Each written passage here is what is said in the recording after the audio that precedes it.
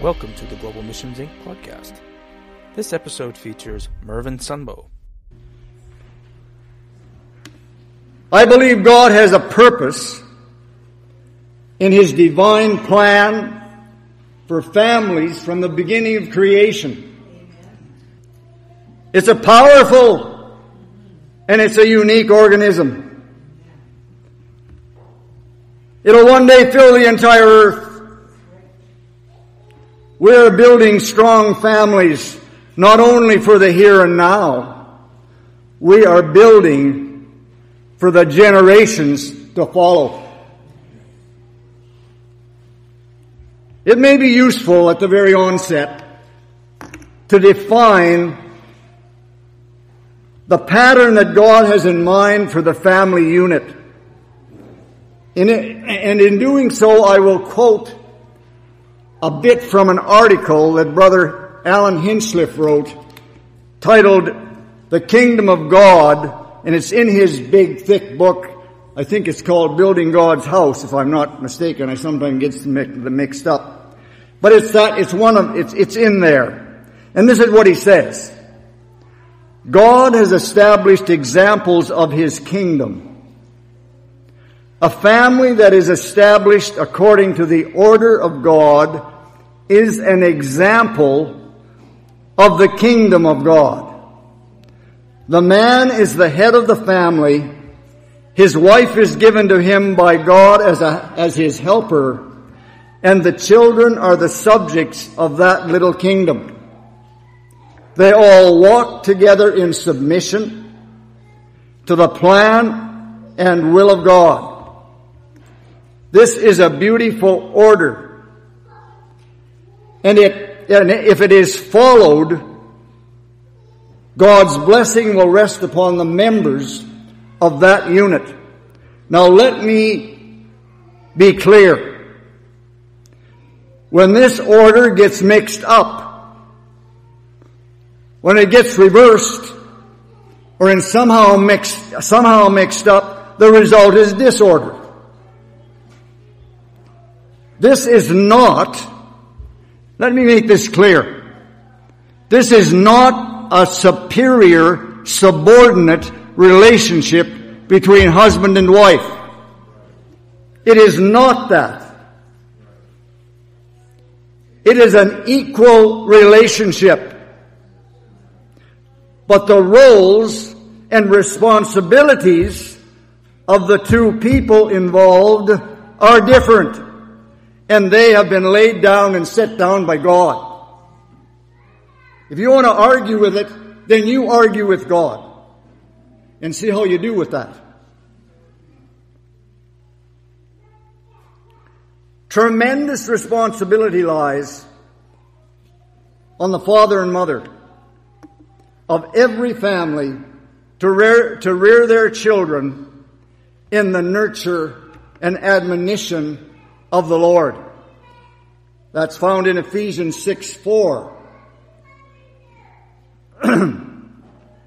This is a task that required much prayer on behalf of mother and father. Much prayer.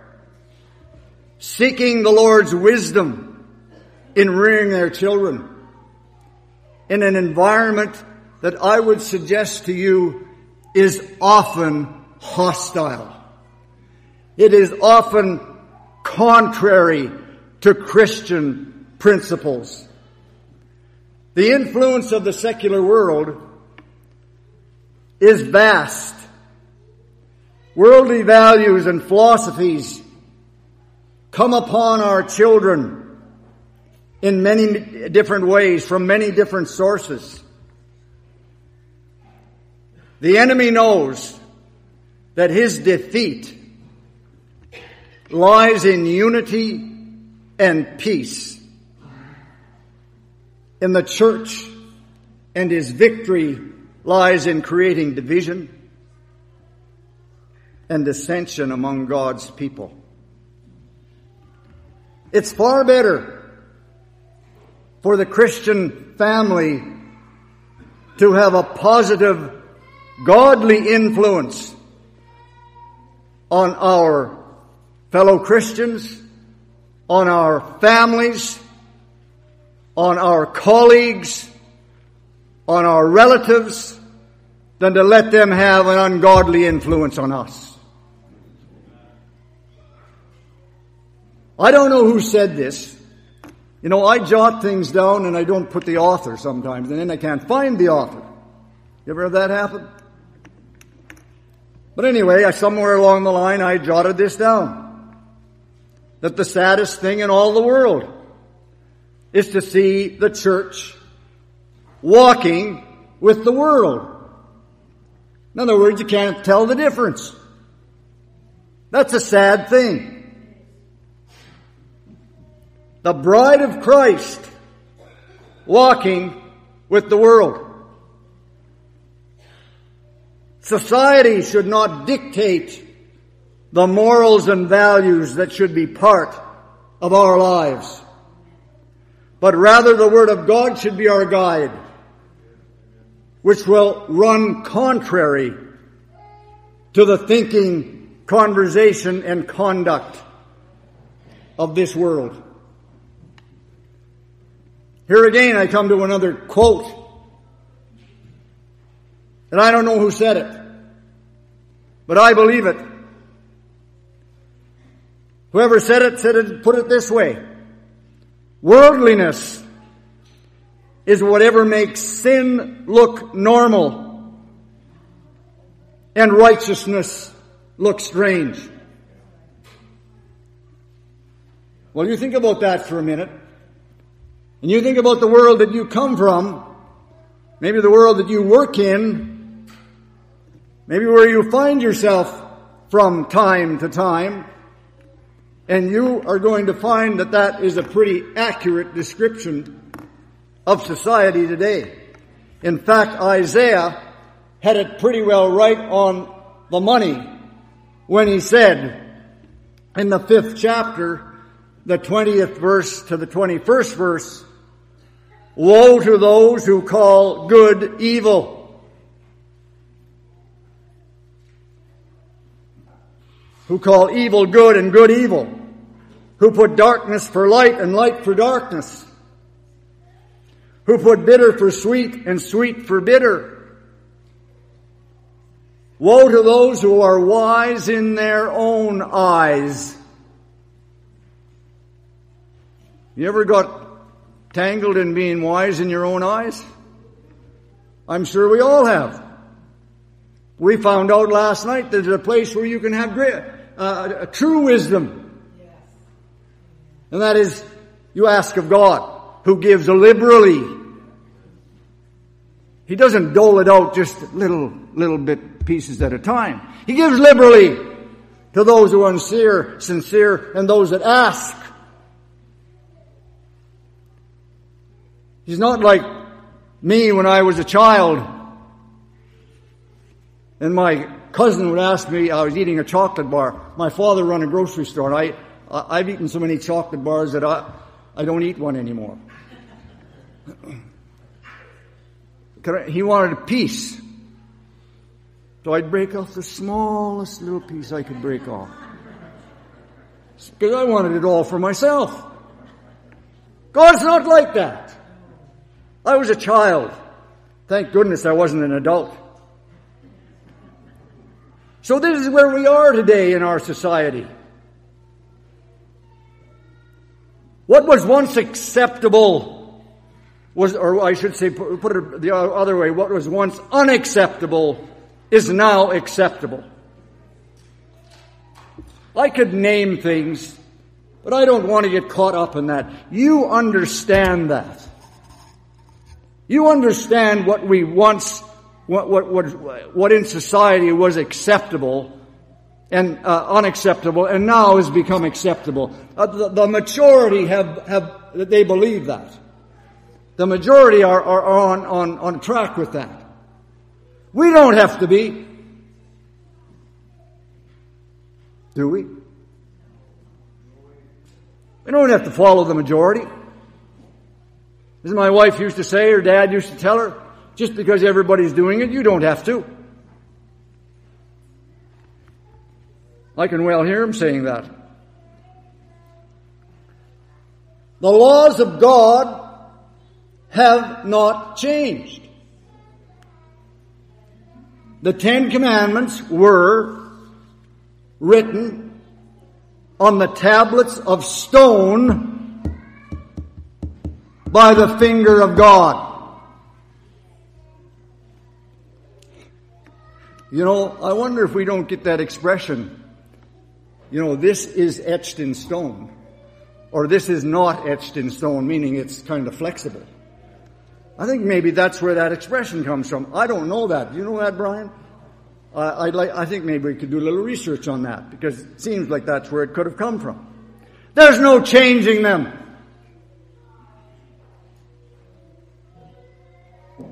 They are as permanent today as when they were written.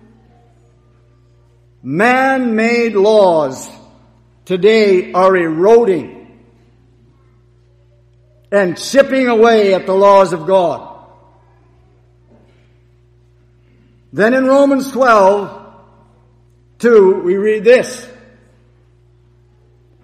And do not be conformed to this world, but be transformed by the renewing of your mind.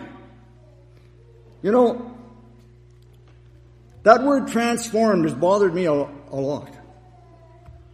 I'd like to know more about that word. I'd like to know more about how that comes about.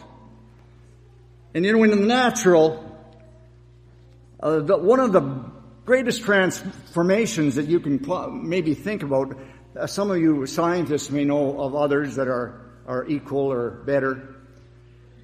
But the transformation from the caterpillar to the butterfly is pretty significant. When you think about what was crawling on the ground, and I guess it can crawl up trees, and he can eat and eat and eat, and that thing, that insect, that organism, I don't know what you call it, is not very desirable in most ways. I don't think they're very desirable, but they become butterflies. Brian can explain that a lot better than I can, and I've heard him explain it. And it's something that is it's so fantastic, it's so dramatic. It changes the whole characteristic of that insect, that thing. It changes it completely. Once it was crawling on the ground, now it's flying in the air. Once it was kind of a detestable looking thing, now it's a thing of beauty. You know something? I think God has that in mind for us. He's got a transformation, something like that in mind for us. He wants this flesh of mine. You know, if there's one thing I get tired of, do I come through now? Better stay here. He wants this flesh of mine to disappear. The kingdom of God is not eat and drink. What is it? It is righteousness, peace, and joy. He wants to consume. You know, our God is a burning fire. You know what fire does? It burns away. You know, the fire was a friend to the 3 Hebrew children. It was a real friend. Because they went in bound and they come out loosed. And so all that fire did to them was just burn the bonds off their hands and their feet. You know, sometimes the things that we face might seem tough, might seem difficult to go through. But you know, it might be the very thing we need to burn away some of our flesh. Hallelujah. Which troubles us all. I think I can say that with some authority, because I think that I have and am experiencing it. Be not conformed. You know what conformed is. It's acting like, it's doing like, it's thinking like, it's speaking like the world. Be not conformed, but be transformed, be changed from the caterpillar to the butterfly. Be changed how? By the renewing of your mind. Do you know what?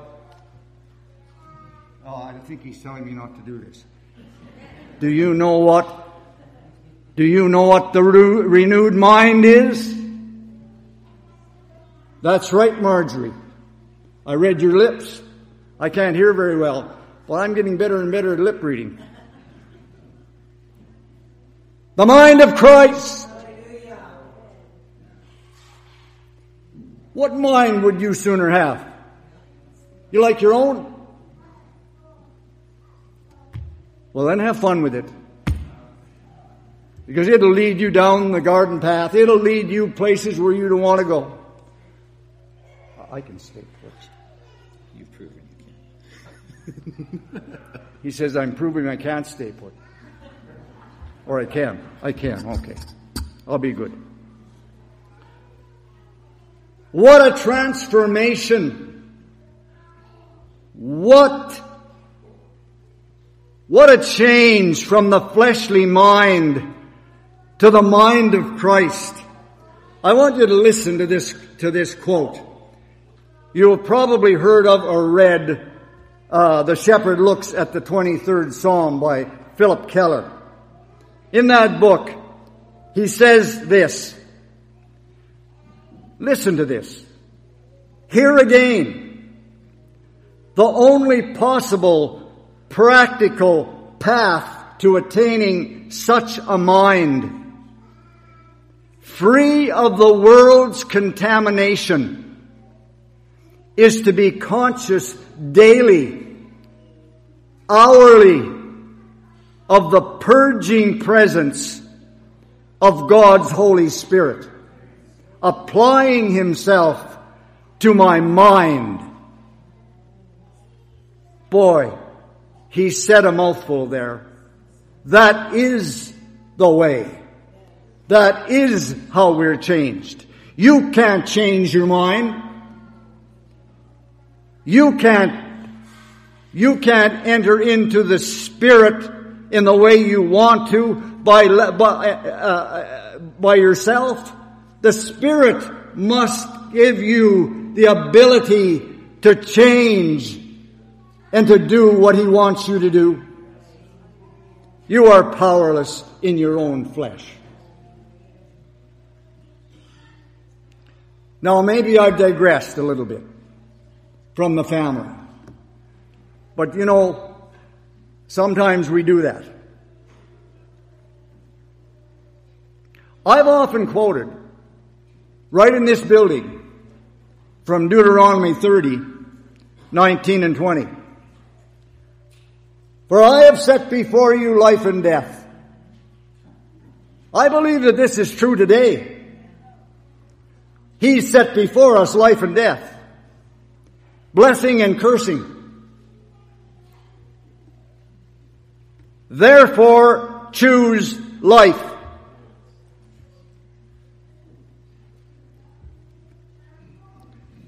Those people that are connected to me, you stand up. Now, I'm connected to you all spiritually, but I'm connected to these in the flesh. And I want you to know that Grandma and Grandpa have chosen life for them.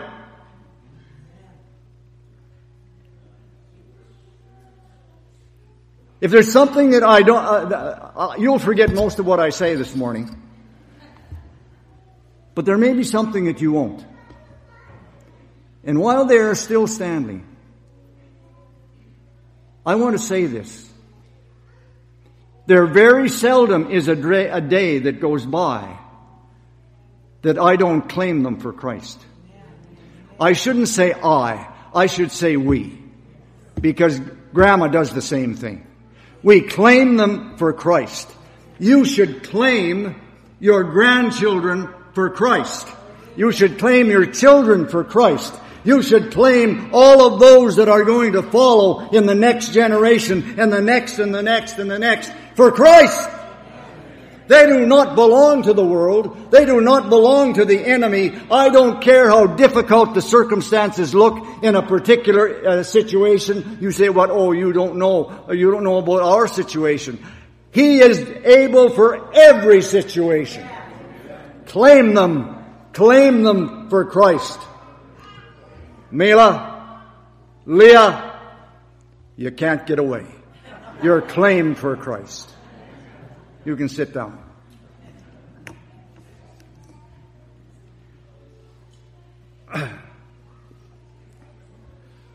Now,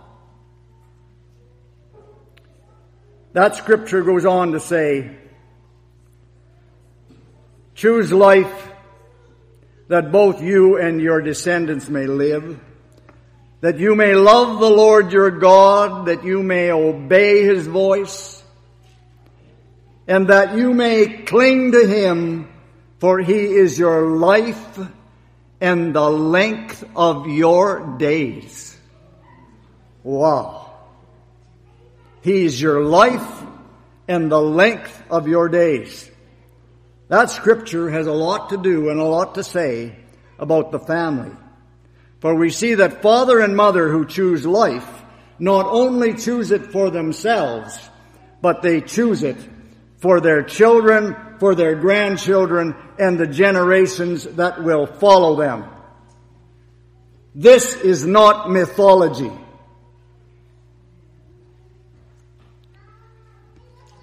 This is a promise of which there are many genealogies of families in which the holy seed has been preserved. Andrew Murray, in his book, How to Raise Children for Christ, enumerates one instance where a family by the name of Fisk began their Christian walk in England and emigrated to the United States and were followed for generations. Here is one quote from that account.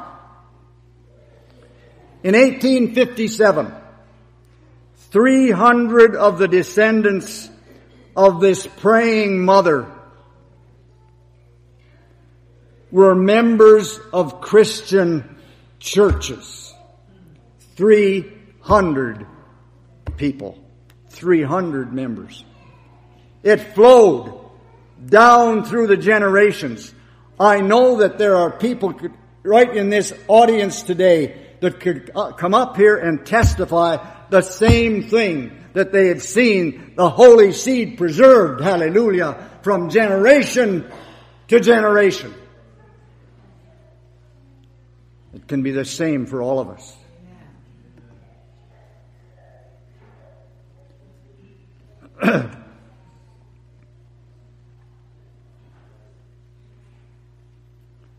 The Scripture instructs us to choose life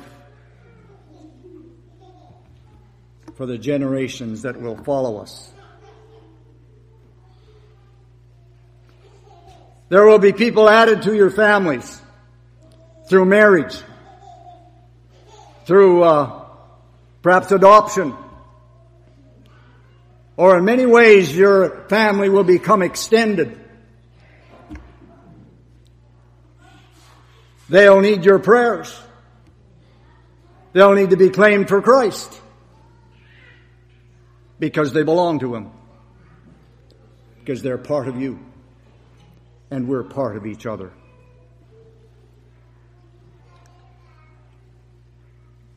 They do not belong to the world. They do not belong to the enemy. They belong to Christ. Just as the lamb was slain for each member of, for each household at the time of the 10th plague in Egypt. So the Lamb of God was slain for each member of our households. Our protection is in the shed blood of Christ. Never give up on claiming them for Christ, regardless of how impossible a particular situation may look. God's specialty is in making the impossible possible. Let us take a moment. I think I still have a little time. Let us take a moment and consider the account of the prodigal son.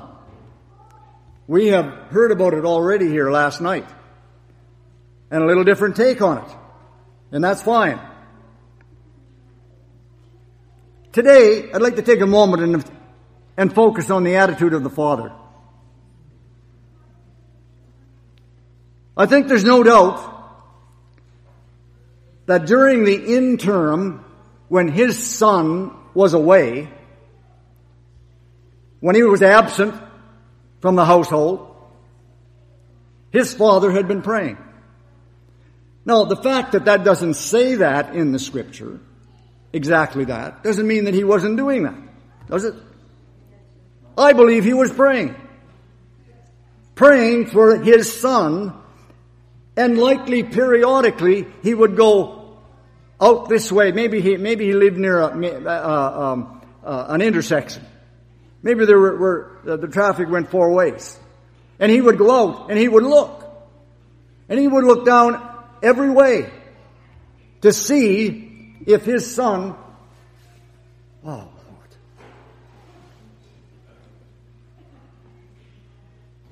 to see if his son might be coming. He just didn't forget about him. He wanted to see the day when his son returned.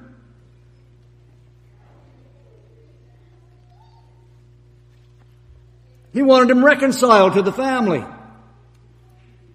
God is all about reconciliation.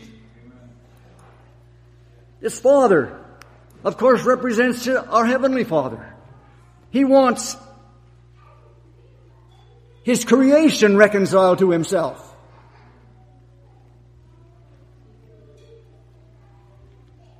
Notice the circumstances that led to the son's return.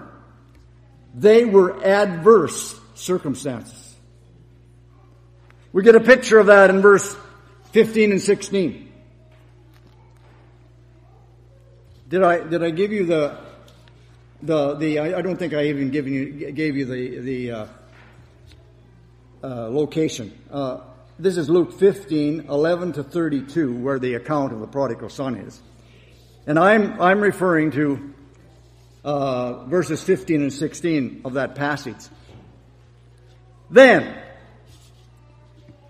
he went and joined himself to a citizen of that country, and he sent him into his field to feed swine.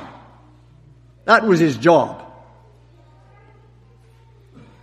He would gladly have filled his stomach with the pods that the swine ate. He would have gladly eaten with the pigs. And no one gave him anything. No one gave him anything. A job feeding swine was an insult for a Jewish boy. He had stooped about as low as you could go. You see, it was during that time that he came to himself. All the money was gone. All the friends were gone. And the season of the pleasure of sin had passed. He is alone. He is lonely and desperate. So in this desperate state, he declares, I will arise and go to my father.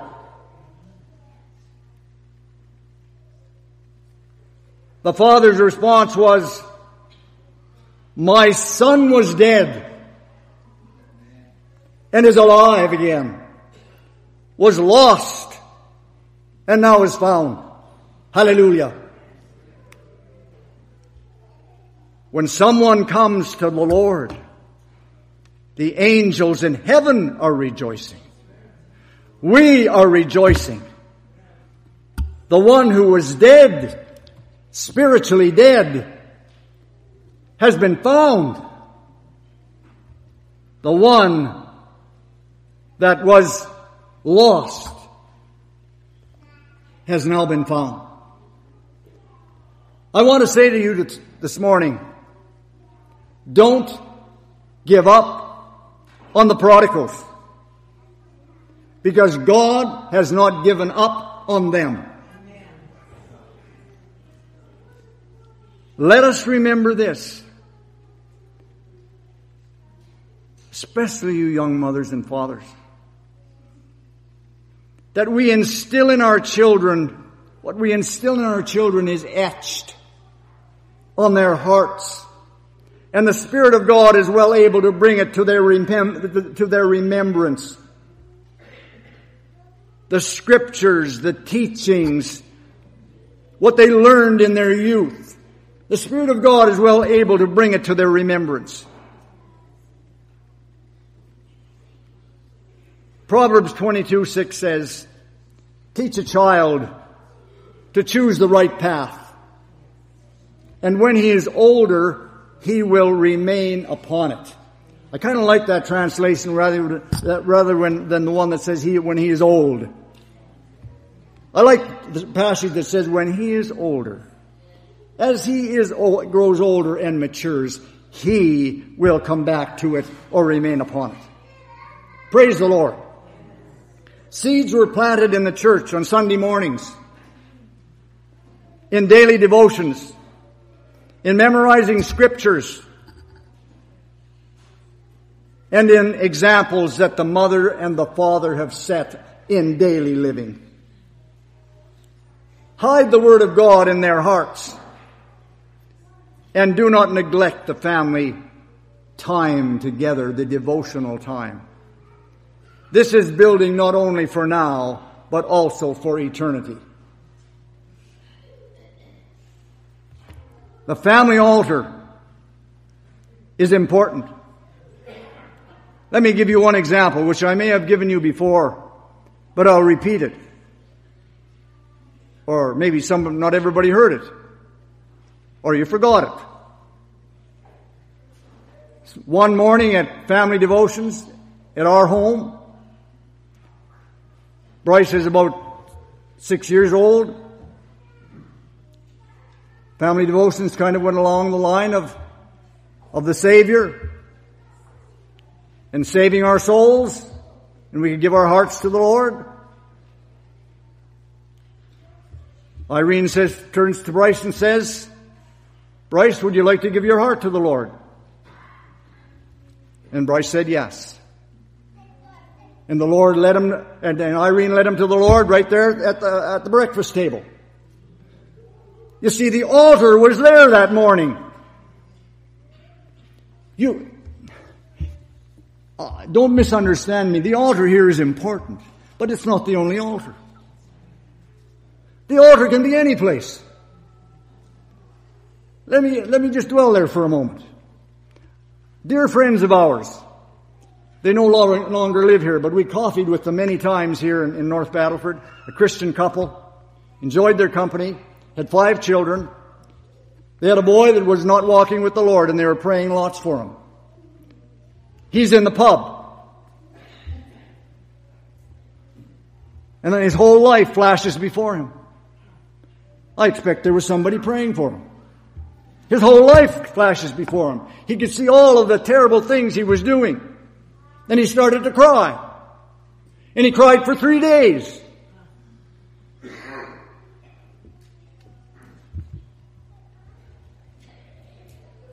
That he gave his heart to the Lord. And said, I want to be finished with this stuff.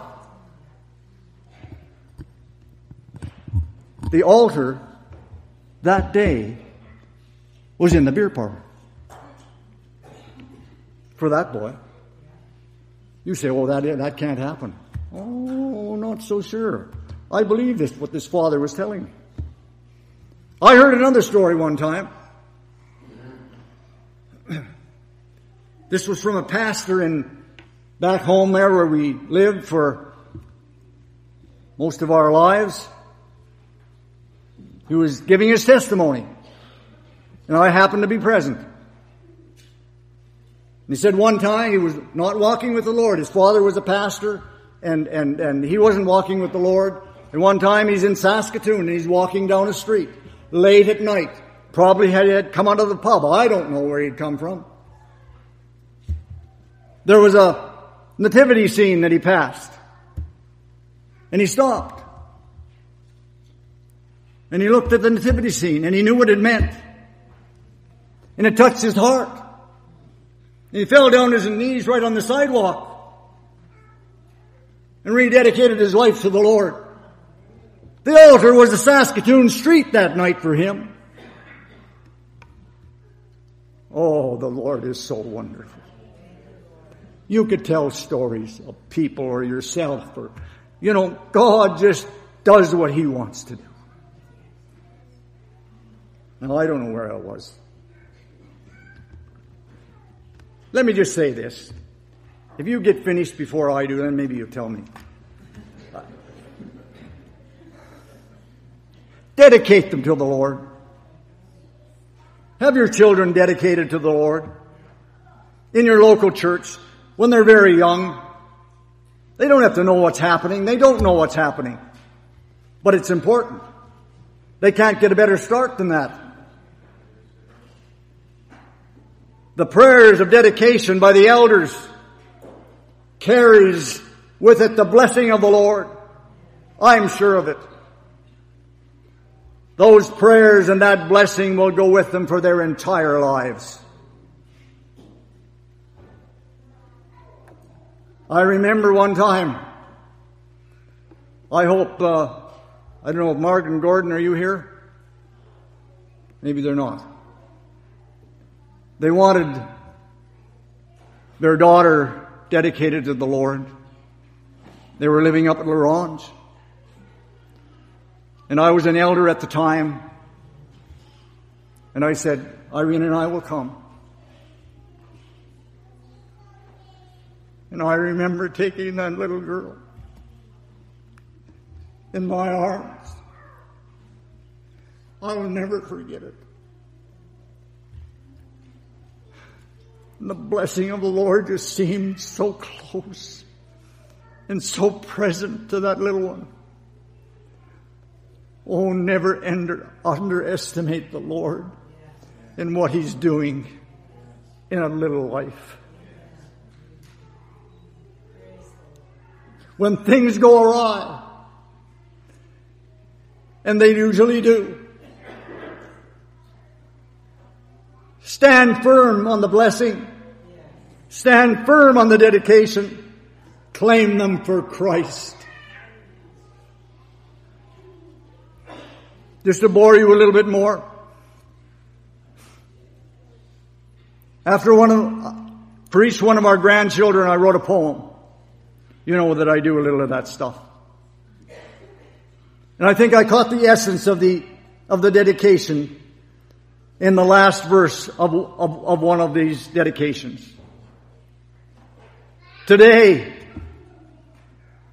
as you, meaning the parents, today as you present her to the Lord, His sweet Spirit on her will be poured. She will be bound by love's strong cord to the family, to the church, and to the Lord. God has planned that the home should be a place of security, a place of safety, a place where love and respect are evident on a daily basis, and a place where there is firm but fair discipline. Let us see what the Scripture says about these vital attributes of the home in Ephesians 5:33, 6:1-4. Nevertheless, Let each one of you in particular so love his wife as himself, and let the wife see that she respects her husband. How are you supposed to love your wife? As Christ loved the church. Now, in this particular scripture, it doesn't say anything about the wife loving her husband, but I'm sure that love is part of that. Respect is part of that. I often said, in all my years in the teaching profession, and here we got some teachers down here who know what I'm talking about, I never cared whether I was loved, but I cared about whether I was respected or not. Because that was the important thing. Without respect, you got nothing. With respect, you've got something that's solid. It says, I might go on. Children, obey your parents in the Lord, for this is right. Honor your father and your mother, which is the first commandment with promise, that it may be well with you and you may live long on the earth. And you fathers, sometimes we might think, we might put emphasis on the obey your parents, and that's important, and not see the second part of it, which says, fathers, do not provoke your children to wrath, but bring them up in the training and admonition of the Lord. The Philip says, bring them up with Christian teaching and Christian discipline. Notice a couple of things about these scriptures. There's a promise that accompanies honoring your father and your mother. And fathers are to be fair in the discipline of their children. Children have a keen sense of fairness. The Phillips puts it this way: fathers, don't overcorrect your children or make it difficult for them to obey the commandment.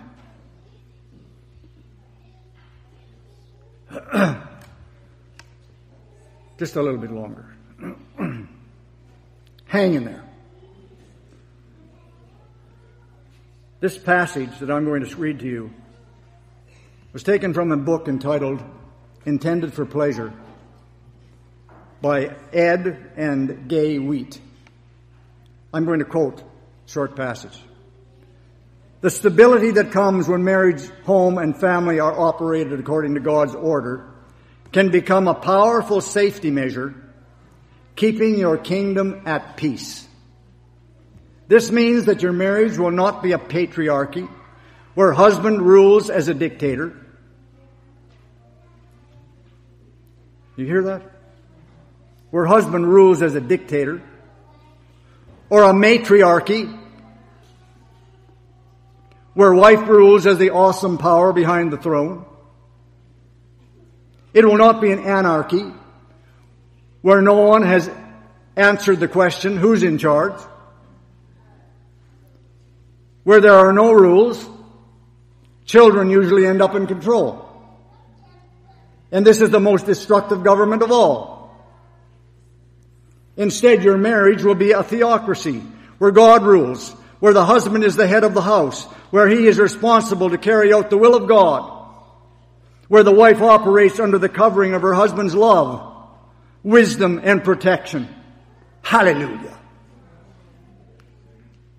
Where children obey their parents.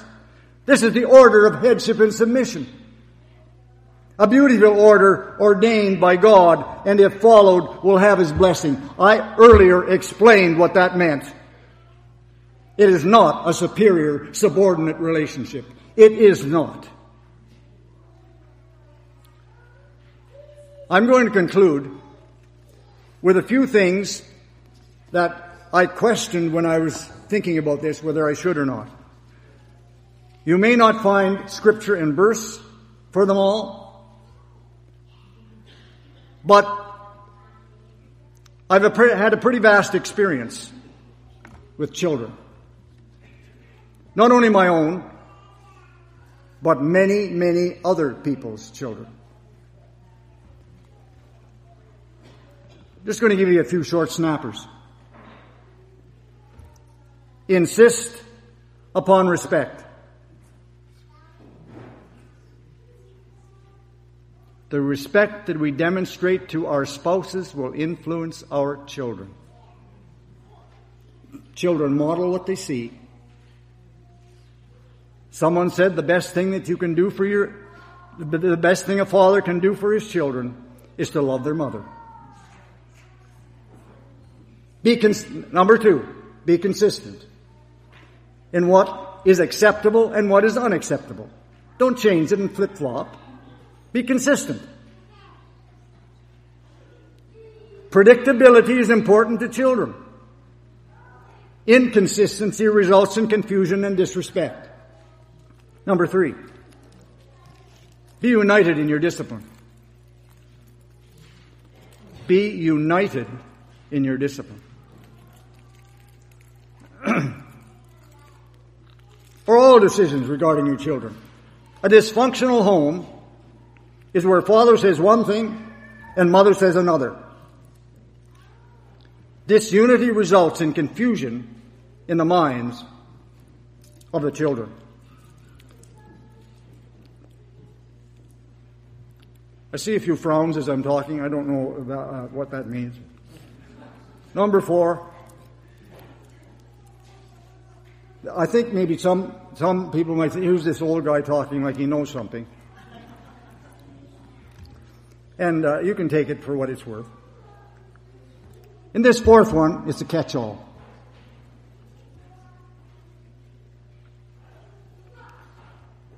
But I think these are rather important areas that parents need to wrestle with. Sometimes you wrestle with them. They need to come to agreement on them. They need the illumination of the Spirit on them. They include, but are not limited to, dating, movies, television,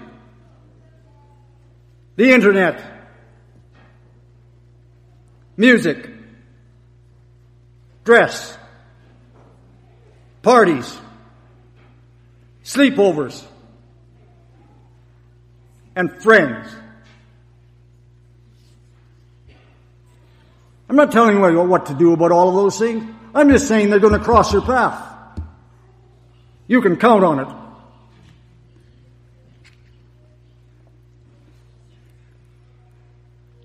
I remember very, very well, my 3 boys all played hockey. I loved hockey. I played hockey myself. They played hockey.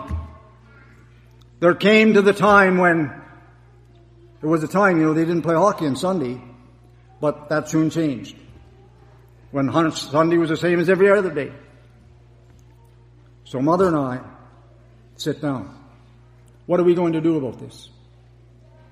What are we going to do about this? This boy here sits right in front of you, right in front of me here. He loved to play hockey. Am I going to say to him, son, I know it's an important game, but sorry, I couldn't do that. I could not do that. You say, well, you're not much of a father. You think what you want to think. But Mother and I came to an agreement on that. And we've talked to them about it today to see how they feel about it today. Because 2 of them are elders. And at least for our family, I think we made the right decision. Knowing all the time that Mother and Father would have preferred that they would be in church. That Mother and Father were always in church, not at the hockey game. We demonstrated what was priority. But you see, for a 10-year-old boy, church is getting in the way of his hockey game, not the other way around. I don't say that because that's what I want you to do. I just say this because you've got to come to grips with it. It may not be hockey. It can be many other things. It can be music. You have to come to grips with it. And you need to be united. I suggest to you that many of these things have become far too lax. And part of the reason may be because societal influences and worldliness have crept in, where sin is made to look normal and righteousness is made to look strange. Philip Keller, again, in his book, A Shepherd Looks at the 23rd Psalm, and I quote, "In our modern era of mass communication, the danger of the mass mind, all thinking alike." Now, I'm not talking about the unity of the Spirit here. That's a unity where we do think alike. The mass mind is out there. Grows increasingly grave, being molded under the subtle pressures and impacts of television, radio, magazines, newspapers, and classmates. I would add to that list the internet, social media, institutions of learning. And let me qualify that by saying, I have nothing against the internet. I just hate the things that are available on it with the click of the mouse. I'm not against social media either, for the right purposes. And I am not against institutions of learning. I've been through them myself. But there are a lot of things there that I will not participate in, that I will not allow to become part of my philosophy, because I don't believe it, plain and simple. I'm watching the time. I think I got till 11:30. And I'll take most of the time. The last point I would like to make to you today is to take time for your children. If there is one thing I regret, it is in allowing everything to get in the way of spending time with my family. As I have grown older, I have tried to correct that tendency. I thank God for their mother, who was always there for them. She was the steadfast presence in their lives during the times when there was an absent father. Now, I wasn't absent because I wanted to be absent. I usually wasn't on the golf course. Now, I won't say I wasn't ever on the golf course.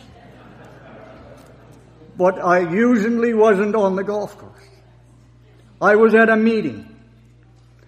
I was required here. Their school activity was going on over here, and all the milieu of things. But she was there. The constant. So important. Try as best you can to be present at your children's activities and celebrate their achievements in academics, sports, music, art, or whatever their endeavor may be. Mila plays soccer. One day her friends were saying, Grandma and Grandpa are going to be at my soccer game. She says to her mother, how come Grandma and Grandpa never come to my soccer game? So I said, well, I heard that. We better get with it. I mean, those grandmas and grandpas of her friends lived right in Saskatoon. I live in North Battleford. Anyway, Mila, we're at your soccer game, remember? Where you scored a whole bunch of goals. So I got to inject a little bit of humor to wake you up. After the game, I said to her, Mila, who's the best player on your soccer team? She said, I am.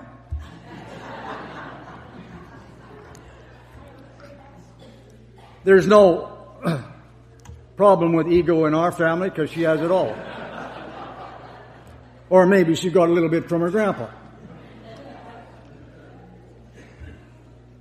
Praise and encouragement are important to adults. How much more are they essential in the growth and development of children? Praise is important to God. For the Scripture says that He inhabits our praises. He thinks praise is important.